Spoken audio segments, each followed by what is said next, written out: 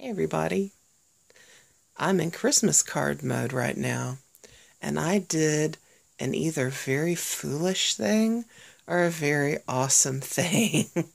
I'm going to show you the chaos on my craft table right now.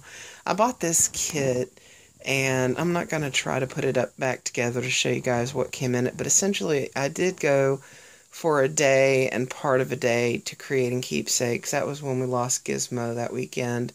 And I just couldn't do it the first day. I went and picked up a kit for a big project, a big class that I signed up for and then left.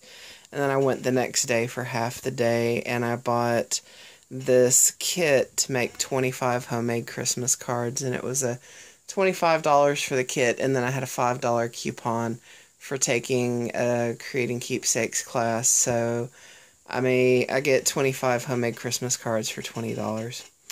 Well, anyway, and here's all the little embellishments that came with it. And it tells you how to make each card with the supplies. So it's really a neat kit. And they're really pretty cards. They're fun cards. And they're fun to make. So, back to the point of this. I joined a Christmas card exchange group with a scrapbooking group that I used to be really active with. They do a yearly Christmas card exchange. You have to sign up by October the 1st, and there are at least 200 names on the list.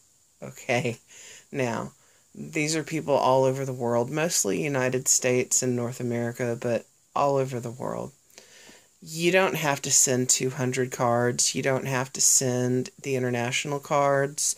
You don't have to send all homemade cards. You can send some store-bought cards. The point being is that we're spreading holiday cheer to each other, and especially people that don't exchange physical cards anymore in real life. And unfortunately, I don't really have many people in my life that do, and I miss that. So I signed up for the Christmas card group. I think I'm going to do all the domestic names on the list and probably try to do some of the international people as well. And if that wasn't enough, the private swap group that I belong to, that I do the pocket letter, the group of 4 pocket letters, and the other craft swap, we're doing Christmas cards too, but that should only be like maybe 10, 15 people. But if that wasn't enough, yet there's more. If any of you guys want to exchange Christmas cards with me, I'm going to have a post office box up by the end of the month because I need to do this Christmas craziness via post office box. So anyone who sends me a card gets a card. It may not be a homemade card, but it'll be a card. And I have so many store-bought cards. I'm one of those people that at the end of the season, when the department stores like Macy's and Dillard's and then the nicer discount stores like TJ Maxx start marking the Christmas stuff down to 50 and 75% off, I go in and dig through the piles of Christmas cards and pick out a few boxes of beautiful cards. I only end up sending like 2 or 3 out a year, so I have a stockpile of Christmas cards.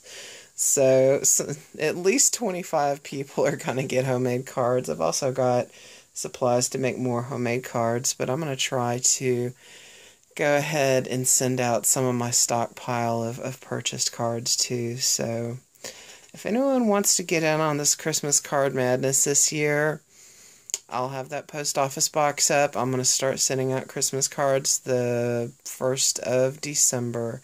So, or the Monday after Thanksgiving. I have set myself a goal to do 4 to 5 cards, homemade cards a day, or sign 4 to 5 store-bought cards a day. I want to have 250 cards ready come Black Friday or the Monday after Thanksgiving. So that's my challenge. We'll see if I can do it.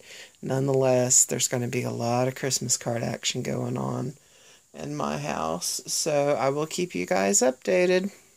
So anyone else getting crazy with Christmas cards this year? Let me know. Bye-bye.